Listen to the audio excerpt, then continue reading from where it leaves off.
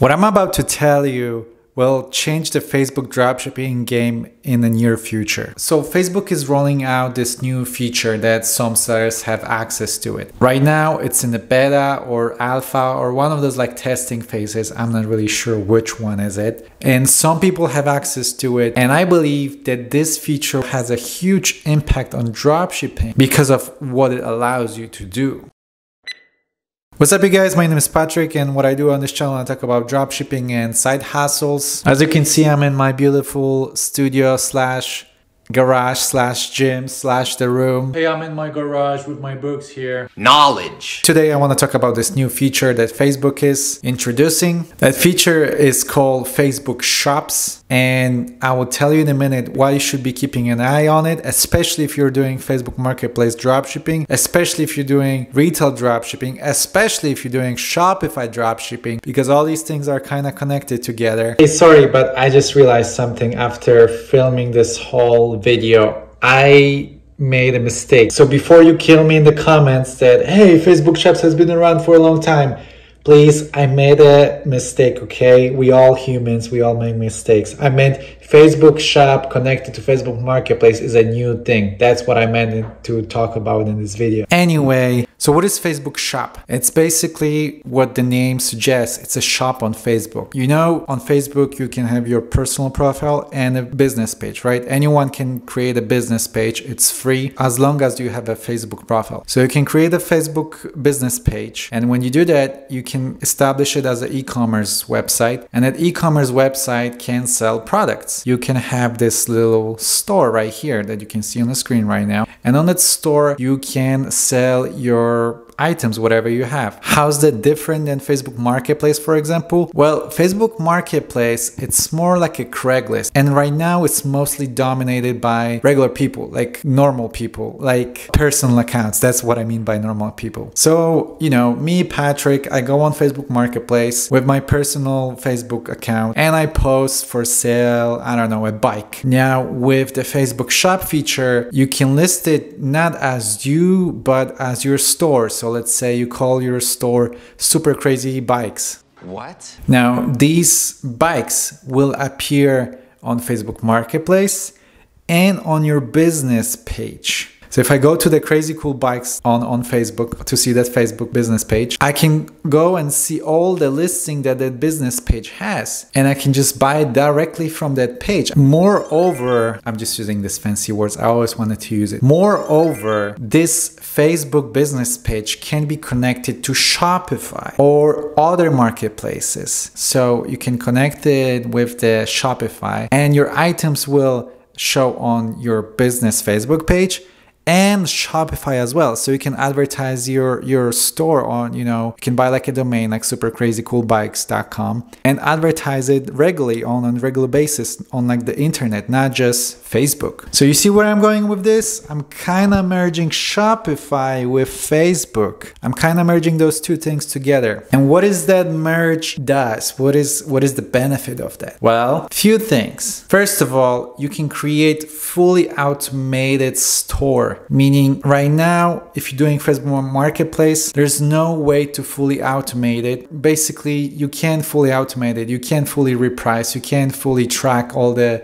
items. It's all kind of like, But if you are using AutoDS, which is a software that I talked about before, it's basically repricing software for Facebook and eBay, but they also have a feature that you can connect it to the Shopify. So if you open a Shopify store that is connected to your Facebook store page, and that Shopify account is also connected to your AutoDS software, this allows a full automation that will automatically reprice the items. And let me explain how that works. So the first step would be finding an item, right?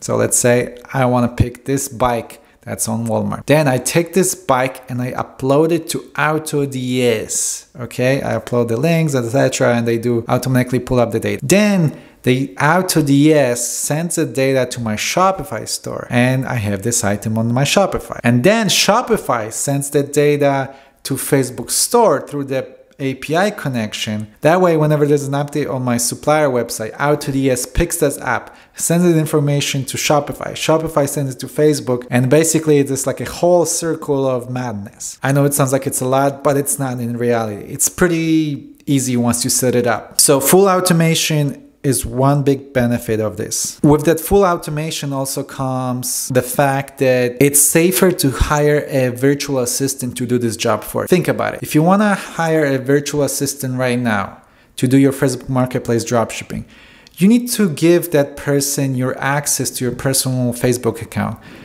I'm not that cool with this fact, you know. I have 2 Facebook Marketplace accounts right now, my personal and another account that I'm basically borrowing from some person that I know. And I'm not fully okay with sharing my or that other account with a virtual assistant, someone that I don't know. When I do this, I need to consider the fact that it's gonna be logged in from like a different country in like Philippines or something. Facebook tracks the IP that I've logged in, and they will see that I'm logging in from a different country. That might not be looking so good in their eyes, and they might flag me or block me or something. But if I can just tell my virtual assistant to upload listing to AutoDS, I don't have to worry about it because it will not show that. She just needs an access to my AutoDS software, not to my Facebook account. So I don't need to worry about the fact that I'm giving my personal Facebook account to someone that I don't fully know. You know, I'm not saying that people always have bad intentions, but you never know. You never know who you work with unless you actually work with that person. So if you're trying someone out, if you're hiring someone new, you know, sharing your messages on Messenger and other stuff like that, nah, that's not for me. Another big thing that I want to mention that I think it's kind of big. It's the fact that you can brand yourself. You can build a brand. You can build a long-term business with this whole idea. So let's go back to my idea with the bikes. Let's say you want to open a store, a dropshipping store that's specialized in selling bikes. Well, now you can do it. You can build a niche store using suppliers. You can have multiple suppliers. You don't have to just have one. And you have this cool name, Crazy Cool Bikes, whatever it was. Now, people will remember it when they buy from you. They'll be like, oh, Crazy Cool Bikes. Yeah, I purchased bikes from them. Really cool. So you're building a brand. A brand builds trust.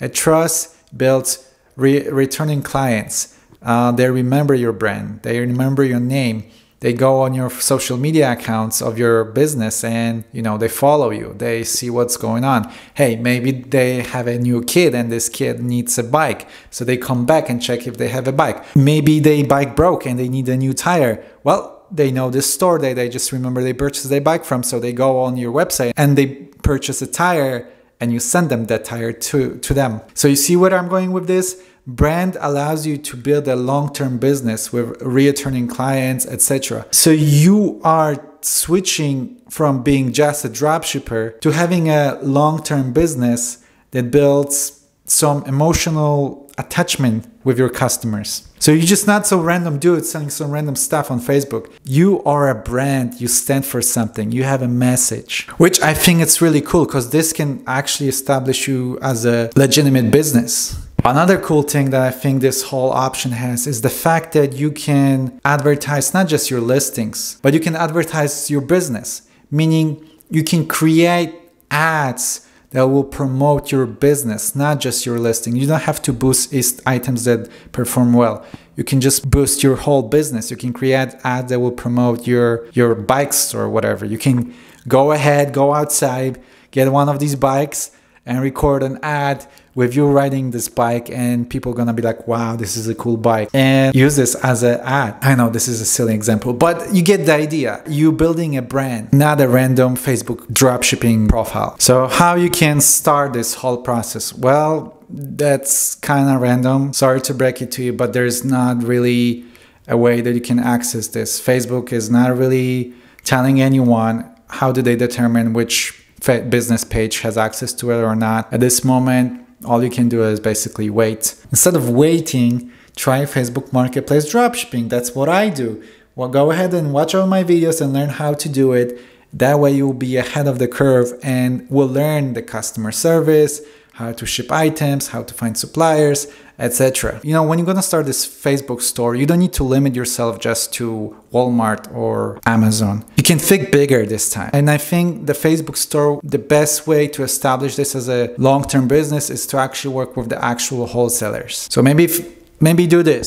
This is kind of what I'm trying to do, okay? So I'm gonna use my Facebook dropshipping business that I have right now on Marketplace, okay? I'm gonna use it to accumulate funds, and I'm gonna use these funds to establish my new store, the Facebook store, and I'm gonna find a wholesale supplier, okay? And I'm gonna establish long-term business called Crazy Cool Bikes. Hey, don't steal the name, okay? Of course, there's one issue that you have to keep in mind when you gonna start doing this: margins, especially if you are a retail dropshipper. You're gonna need to be aware of your fees, and you're gonna need to make sure that you are making enough money to run ads and cover the costs of your business. But anyway, I think that will be it today. Let me know if you find this useful. I think it's a pretty cool idea. I think it's a pretty useful thing to know. Like this video if you like me, and if you're a cool person, join our Facebook group and start thinking how you're gonna build your Facebook store. All right, anyway, take care. Cześć!